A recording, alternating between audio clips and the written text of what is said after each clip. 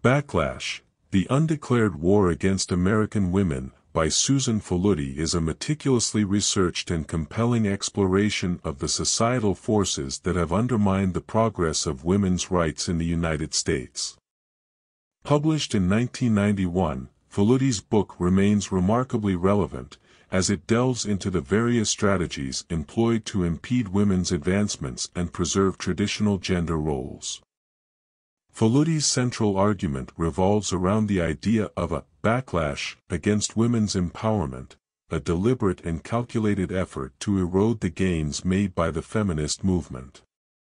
She contends that this backlash manifests in multiple forms, including media representations, economic policies, and political rhetoric.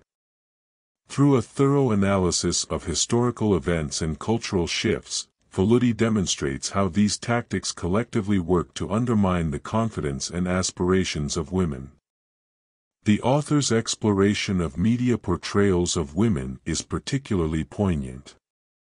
Faludi highlights how the media often perpetuates harmful stereotypes and unrealistic beauty standards, contributing to women's feelings of inadequacy and self-doubt.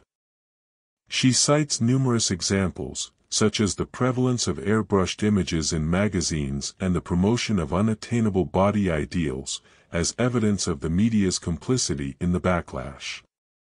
These portrayals, Faludi argues, create a sense of vulnerability that can lead women to retreat from the pursuit of professional and personal aspirations. Furthermore, Faludi examines how economic policies contribute to the backlash against women. She discusses the deliberate efforts to hinder women's progress in the workforce, including the devaluation of traditionally female-dominated professions and the resistance to implementing policies such as paid family leave and affordable childcare. By meticulously tracing the history of these policies, Faludi exposes how they perpetuate the notion that a woman's primary role should be that of a caregiver, thereby limiting her ability to achieve economic independence. Political rhetoric, as Faludi contends, also plays a crucial role in the undeclared war against women. She dissects how conservative politicians and pundits have utilized fear tactics to delegitimize feminist goals and cast women's liberation as a threat to traditional values.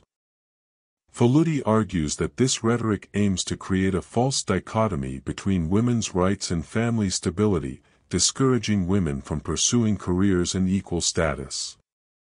By framing the feminist movement as responsible for societal breakdown, these actors effectively shift blame away from the structural inequalities that persist. Throughout the book, Faludi draws on an impressive array of historical and contemporary sources to support her arguments. She incorporates interviews, statistical data, and media analysis to provide a comprehensive view of the ways in which the backlash against women operates. This evidence-driven approach bolsters her claims and reinforces the urgency of addressing these issues. In conclusion, Backlash, The Undeclared War Against American Women, is a compelling work that sheds light on the multifaceted strategies employed to hinder the progress of women's rights. Faludi's analysis of media portrayals, economic policies, and political rhetoric underscores the deliberate nature of the backlash and its far-reaching implications. By illuminating these tactics, the book serves as a call to action, urging readers to recognize and challenge the forces that seek to perpetuate gender inequality. Even though it was published in 1991, the book's insights continue to resonate, making it a valuable resource for anyone seeking to understand the ongoing struggle for gender equality in the United States.